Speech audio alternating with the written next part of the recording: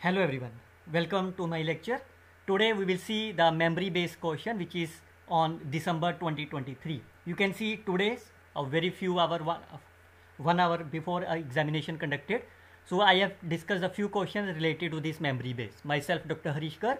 You can see my playlist CSIR Net Gate. You can see the PY question completely. If you are new to my YouTube channel, you can simply subscribe and you can watch my all complete lectures available at here. Now the first question is this. It is given that Aij is the matrix which is defined like of I into j, then which of the following is my one of the eigenvalue. So as I mentioned you in my previous shortcut tricks, you can always take the value of the n. The lowest value of the n is my 3. So then what will be your answer? Your matrix A is my 3 cross 3 matrix. So that A11, it is my 1, A12, that is the product of this. So it's a 2 1, it's a 2 2, and it's a 6. It's a 3 1, 3 2, 3 3. Now clearly says, you can see that what is the rank of this matrix. So clearly say the rank of this matrix is 1 because this element, all these are all equivalent to the 1 2 3 of this. Fine. So once the rank is 1, so what is the nullity of this? Nullity is my 2. So what does the meaning of the nullity 2? It means it has 2 eigenvalues with the values 0, 0. So therefore it has a 3 eigenvalues, 2 eigenvalues my 0. What is the third eigenvalue? Third eigenvalue is my trace. So the trace will be 14. Now you can substitute n is equal to 3 in the option. It is not a 14. It is not a 14. It is 3 into 4 divided by 2. It's a 6. It is not possible. So 3 into 4, 6 plus 7 over 6, 2 and 14. So the right answer is my D is the correct option. You can see I already explained you this kind of the shortcut tricks in my previous lectures as well. So those who have already watched them, they have cleared this question within a 15-second shortcut tricks. Okay, look at this one, which is given as f of x comma y is a pair of this. Which of the following statements are true? If you remember my lecture on the function of the several variable, fine. If you watch my this lecture, like I can show you here, function of the several variable of the differentiability. I already told you if you have the function which is of this form f1, f2 and here, then when it's said to be the continuous, if each of the fi's are my continuous, then you can say the function is continuous. You can see all are my polynomial of degree 1. Every polynomial of degree 1 is my continuous.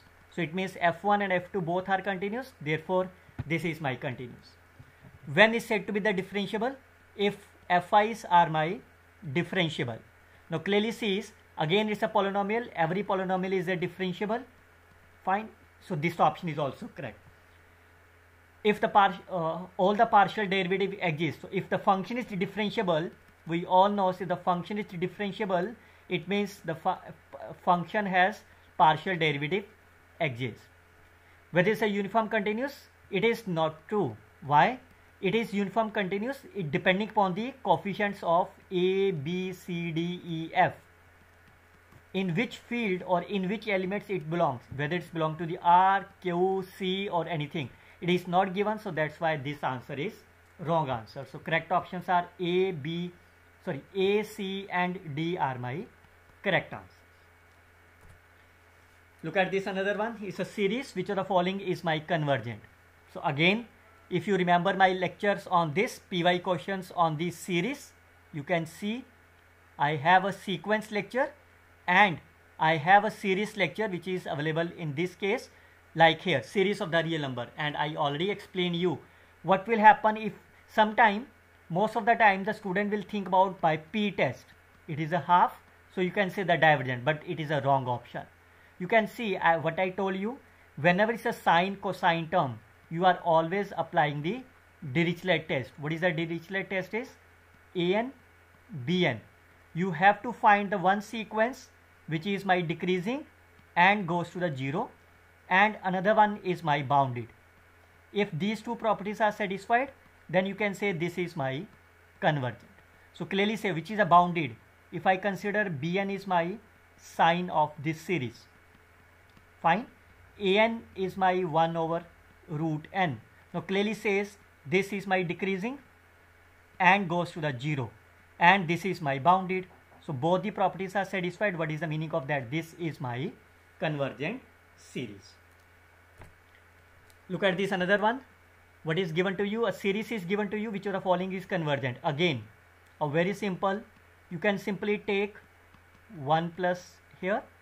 If I simply choose Bn is my 1 over n square, then what is my An over Bn? Fine. Now, how you can apply the limit of this? If you take the limit as n approaches infinity, you might think that it's my infinity over infinity.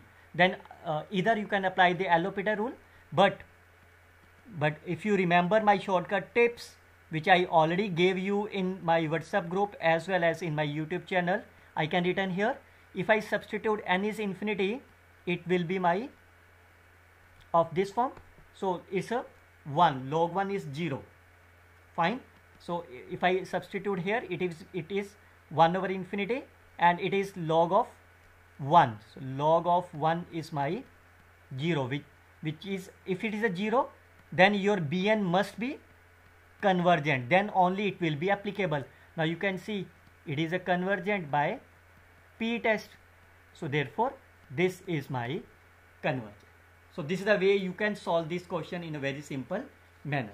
We will come up with some new questions in our next video after a few minutes. Till now, you can simply like, share and comment on videos. Best of luck, students. Happy learning.